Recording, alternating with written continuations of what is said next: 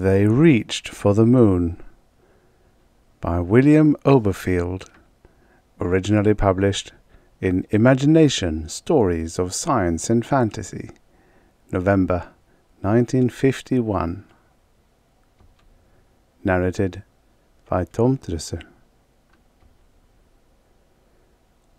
They took 1,000 days to build the great gleaming monster, and another 200 to groom it for its trip around the moon. All this they did with an air that made a trip to the moon seem quite natural and sure, even though 3 other rockets had gone before, and not one had returned. "This one will," they said, as though convincing themselves. But they were not sure. They were stubborn, perhaps proud, but not sure at all. All the world had watched 3 other such rockets with men in them go screaming off moonward. All had waited for them to return, and all had seen nothing come back down from the sky, not even a small scrap of metal. This one might return, and if it did, the men in it just might be alive to tell. But that was not being sure. "A military base on the moon," the leaders had cried. And that had been that. Robot rockets had gone first. They had landed on the moon. They could do that, but they could not establish the desired base. So men had started on a round trip around the moon, first to prove that men could do it. The only thing they proved was that whatever goes up need not come down. Now the 4th rocket waited, leaning over against its heavy launching rack, ready to face whatever unknown danger lay out there beyond. On a certain night, a night long appointed, one overshadowed with heavy clouds that brought a threat of rain, there were lights about the rocket and in the low concrete buildings that cowered back a ways from the upright metal giant. Around the base of the rocket, men scurried like ants, making last-minute preparations and seeing that everything was just so and not being satisfied with good enough. In one building, a little nearer the rocket than the others, 2 men lounged, talking of the coming trip and other things that concerned last night's women, and smoking endlessly, the last smokes they would have for 4 days. These men would soon climb into a long metal thing and try to do what others had failed to do. In other buildings were men with great ideas held firmly in their minds, doing things with pencils and paper and adding machines. These checked back over figures and charts, knowing all the time that everything was flawless, but checking just the same. Some were army men, and some were not. The feeling that seemed to grow over everything was one of waiting and suspense, and one might know without asking, without seeing the many glances at watches and clocks, that it would soon be time. Strangely, the 2 men waiting and speaking mostly of wine, women, and general good times, knew very little of the import of what they were about to do. In fact, they had no real concept of even the size of the earth, let alone the magnitude of space, the moon, and the stars. This, however, was as intended. The men who had gone in the other rockets had been scientists, greatly skilled men of high IQs. So the brass and the brains had gotten together and reasoned, and pooled data, and considered statistics, and finally decided that the strain of being completely out of one's natural element, exposed to the terrible thought-twisting blankness of space, might be greater than had been supposed, and the high-strung, sensitive, sometimes slightly neurotic minds of the highly intelligent might well be expected to crack under the strain. This, of course, was at most A poor explanation, but it served at least as an excuse for retaining the great minds and sending those more expendable. These, not knowing, would probably consider the whole thing nothing more than a slightly unusual adventure. So when the army officers came, very stiff and orderly, and opened the door to the little building, the two men came out laughing and pushing at one another playfully. They followed the little group of officers toward the gleaming rocket, not at all worried, like men going off for a happy spree at some local bar. The rocket seemed to loom higher as they neared it. It was now bathed in the light of many spotlights, reflecting back the light in such a way that one might think he would go blind if it looked too long. Only when they stepped onto a platform with two of the higher officers and were lifted swiftly upward, did they give a thought to what was going on. The platform halted its climb just below a round hole near the nose of the rocket. "You men should know exactly what you are to do," said the higher officer, "and that is not much. You are not, under any circumstances, to touch anything until you near the moon. Up to that time, the rocket will be guided by at least one control station here on Earth." The officer paused and tried to see understanding in the eyes of the two. He was one of those who did not agree with sending such dense fellows. "You have been trained for months," he continued, "to read a few instruments and to perform the fairly simple tasks required to take you around the moon and start you back. Do only what you have been taught. Do nothing more. You must remember that certain conditions near the moon which interfere with radio reception and which we have been unable to overcome will put you entirely on your own until you start back." One of the men, a little uncertain, acted as if he wished to speak. "Yes," said the officer. "Didn't they send rockets once without no men in 'em at all?" he asked. "Then how come they can't do like we wasn't even there?" "My dear fellow," said the officer, perplexed, "to aim and fire a rocket at so near and so large a target as the moon is a simple matter. To guide one around the moon in a precise orbit is a matter entirely different." He paused. "Any more questions?" "No, sir," said the men. "Very good." The officer seemed glad there would be no further conversation. "In you go now." The men went into the opening, helped by the officers, like olives being put into a bottle. In a moment the officers had gone, and a cover had been placed into the opening and screwed firmly into place. There was lead glass, very heavy, in the windows of all the buildings. The thick cement walls and doors were covered with sheets of lead. Inside the most distant buildings, at the small windows, men stood with black looking-glasses over their eyes, watching. Each time a rocket went into space, it was exactly thus. The atomic drive was new and not completely perfect. Always there was a chance that something might go wrong. The radiation grids could go haywire. There could be an explosion, or the ship could falter and slip on the way up.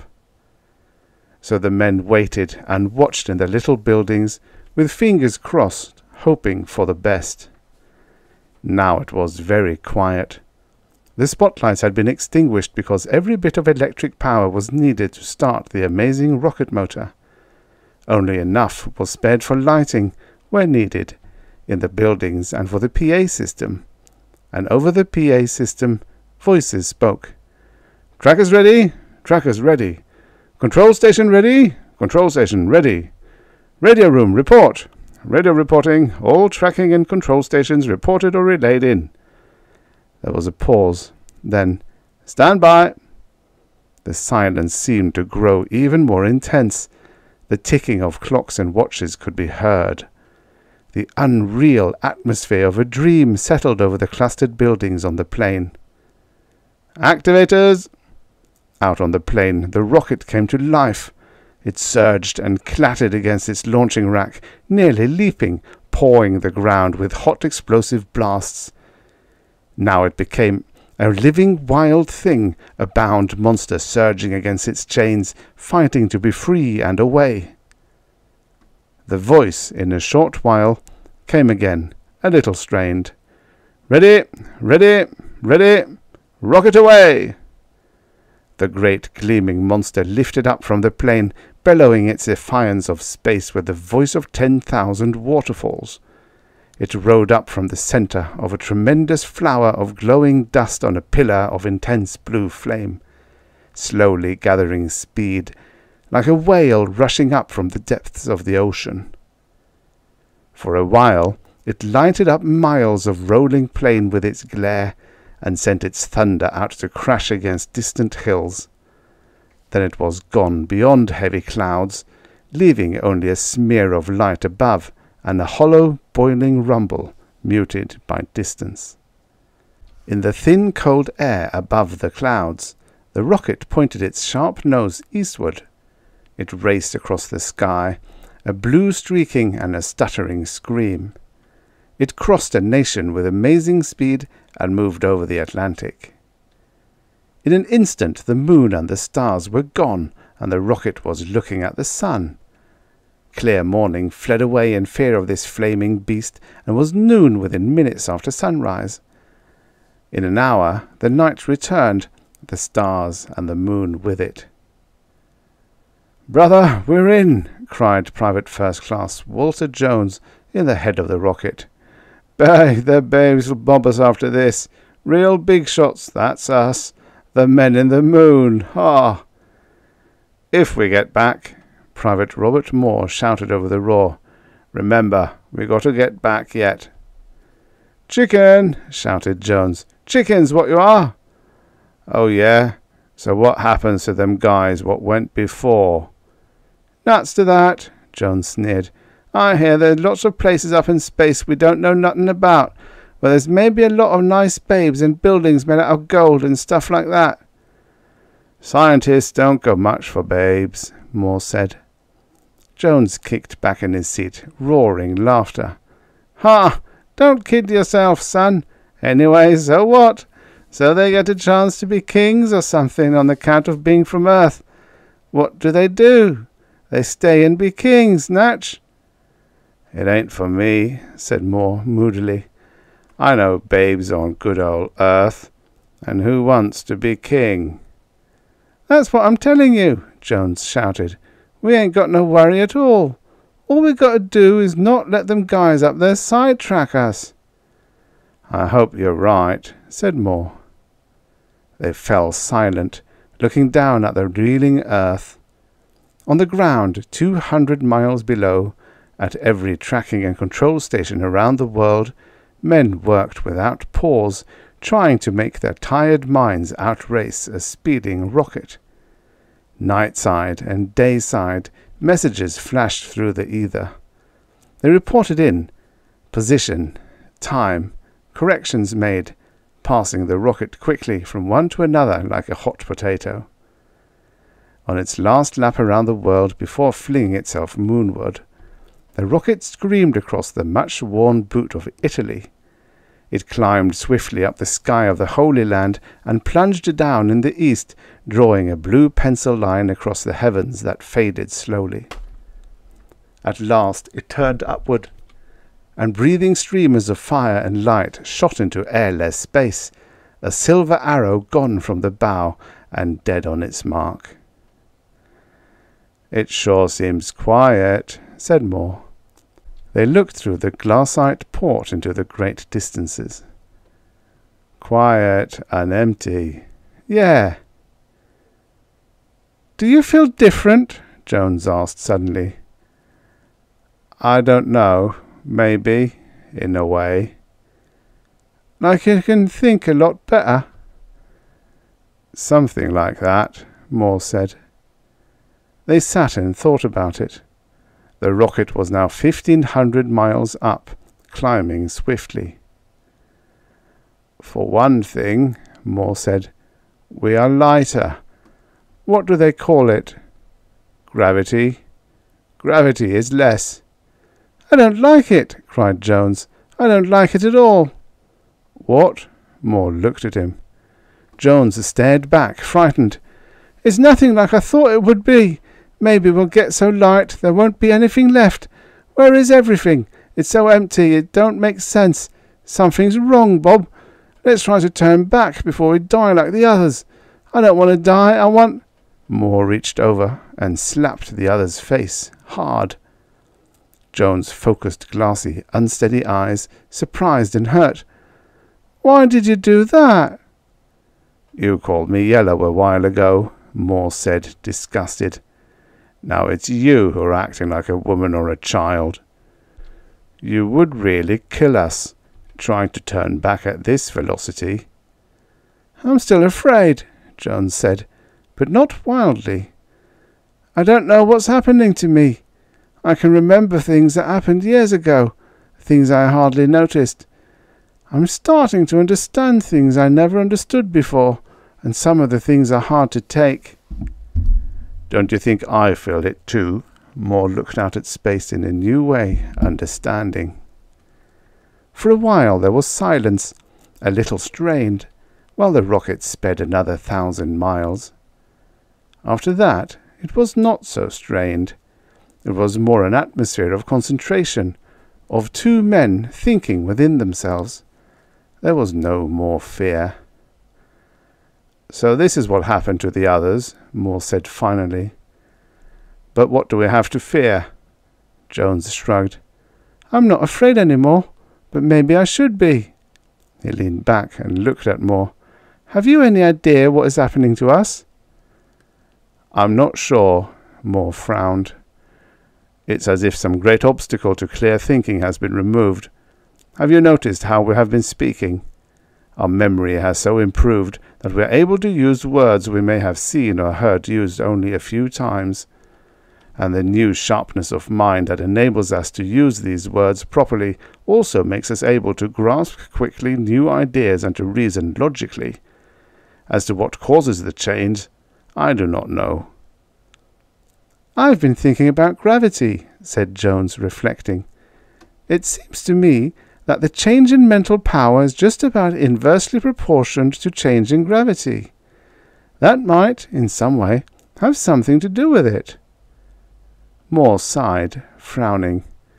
You may be right, but granting that you are, we are still in the dark as to the nature of the danger we must face. I think I'm beginning to get some idea, said Jones. I wouldn't be surprised if my first crude idea, in a way, was very nearly right. Moore showed surprise. You still think those other found someone out here who made them kings or some such? He laughed. Not exactly, Jones said, but there may be even stranger things. And he would say no more. At 50,000 miles, they had lost all thought of danger. They spoke of space and the unseen medium that must be there. After forming their only logical conclusion about the nature of this, they passed on to matters of relativity and the nature of time and of life itself, understanding each in its turn. They became so absorbed in conversation they did not even notice when they stopped talking and conversed in pure thought. Not even did they realize that a golden glow had come to their faces and bodies that was not simple light. And they were content in knowing they would never return to earth, knowing also that they would not die. The rocket carried them 100,000 miles through space before it happened. There is someone behind us, Jones said simply. They looked and beheld a man standing in space. He was hardly a man any more, as men are called, but one like themselves. A golden glow seemed to blend with him. He smiled. "Welcome!" "We've been expecting you," said Moore, smiling in return. "Your voice, your thoughts reached us. We know you are one of those who came out in a rocket before us, but your name is not clear." The being seemed mildly surprised. Then he laughed, a thing that was as the tinkle of small bells as the dew of a cool meadow before the rising sun, or the joyous song of a nightingale. "I am one of them," he said, "and all of them. We who have overcome the chains of gravity, who have become one in thought and find it impossible to do otherwise, have no need for individuality." "But you have a body," said Jones. "Surely that gives you some sort of individuality." "Yes, if one's mind is bound, controlled by matter. But the mind working without resistance is a perfect machine. It is able to control matter in every respect. We take this form or that form as a matter of expedience." "We have reasoned that all this is due to release from gravity," Moore reflected. "But we do not understand completely. Will you tell us?" "Even those on Earth know that gravity hampers the mind," the being said. "This they have learned through observation of mental factors in relation to the gravitational pull of the sun and moon. But look into my mind, and you will see more clearly." They looked, and saw a copper disc turn before a powerful magnet, and they saw resistance caused by electric currents induced in the copper, so that a great deal of power was required to turn the disc, even slowly. This, the thoughts indicated, was a principle well known to those yet on Earth. Next came the relationship between magnetism and gravity, clearly demonstrated. They then saw a human brain locked in the powerful embrace of gravity, and the tiny pulsations and complex motions, the processes of thought, were, as with the disc, sluggish, in large portions not even present. They watched a brain come alive as gravity decreased. It bulged, the tempo of motion rising, parts long dormant surging with power. They saw, and they understood. "If only we could go back and help them," sighed Jones. "If we could overcome all that gravity on Earth." Again the being smiled its kind smile. "If you returned, it would be to the same mental prison. You could not, in your crude manner, convince them." The two knew what they must do, even before the being spoke again. "The others, the rest, wait beyond the light of universes," he said. "We think, we learn. Soon we will find a way of helping those on Earth, and we will return. Come with me." They replied together, "We are ready." On the dark side of the moon, where they had been projected by identical velocities, lay the battered wrecks of 4 gleaming rockets, and in all the wreckage, among all the bits of twisted metal, there was not a single drop of human blood. The End. Subscribe for your daily stories of futures past. It's just one small click for man. One giant something